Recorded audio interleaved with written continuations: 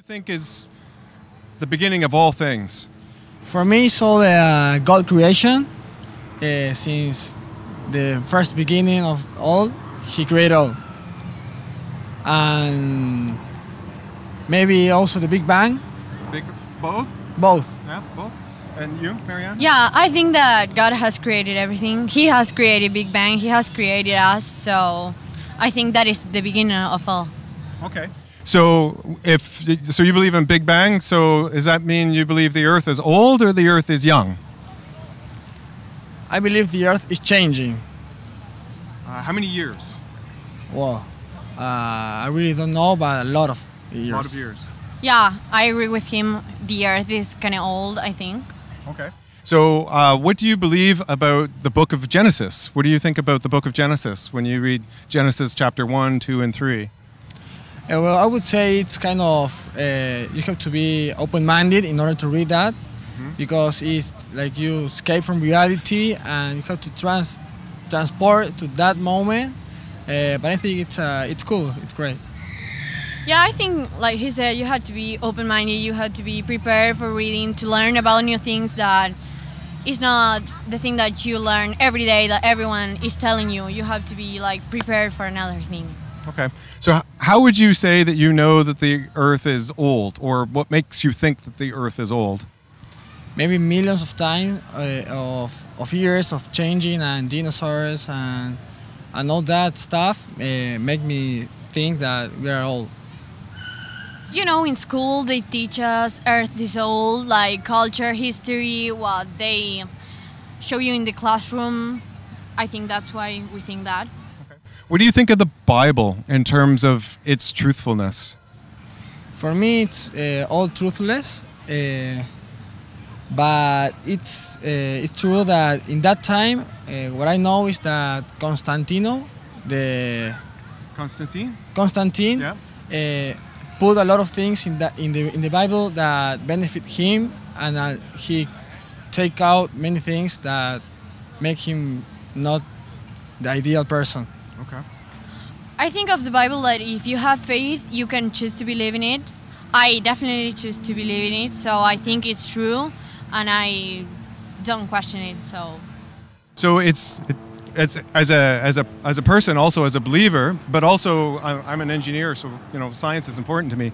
I found it very difficult for me and my faith to believe in evolution and the Big Bang and Jesus Christ at the same time. The both can't be true, right? The atheists, their worldview, their religion is consistent, right? They believe in no God. Their God is what they imagine, whatever, right? Their non-God is their religion. They also believe in evolution. So that's consistent. But for us as Christians, it's difficult for us to see what we see as science, right? And also believe in Jesus, who quotes the Old Testament, specifically Genesis, that he is the creator, right? So that becomes challenging. What do you think of that? I think there is always ¿cómo se dice equilibrio? A balance between all things, and it's just you have to find that balance and just believe. I think both things are connected. It's not that one thing is true and the other one is not. They are both connected, and when you see there are similarities between both the theories, and if you just choose to have faith, you will not question anything. You can look at those buildings over there, the bus and the car, and you can say those things didn't happen by accident, right? That car only comes about by many, many, many hours of intelligent people designing things. Well, the same thing with this tree, right? The same thing with this grass, and with the Niagara Falls, and with your eyes and with your ears. Some things that we don't really talk about very often is that our ears hear exactly in the same frequency that we talk in. That's not by accident. That's by a designer. I think what I'm trying to tell you is that what you were telling me about what you believe is inconsistent. It's unsure, uncertain. Yeah. Yes? Yes. Okay, so admittedly, our guest, Go Teams Media anchor Kevin, asks his new friend Adrian a hard heart-level question.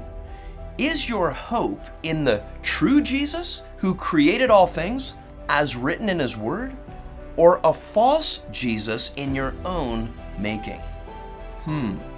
Like, is it possible to be a Christian and believe in an old earth and maybe even evolution? Actually, yes. Because what does the Bible say is required to become a Christian? Well, here are just a handful of telling truths from Christ himself. In John 3:16, Jesus says, "For God so loved the world that he gave his only Son, that whoever believes in him should not perish, but have eternal life."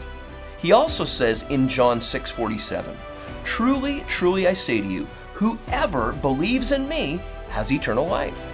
And then he says this in John 11:25 and 26, "I am the resurrection and the life. Whoever believes in me, though he die, yet shall he live. And everyone who lives and believes in me shall never die." And then the Apostle Paul also tells how that happens in Romans 10.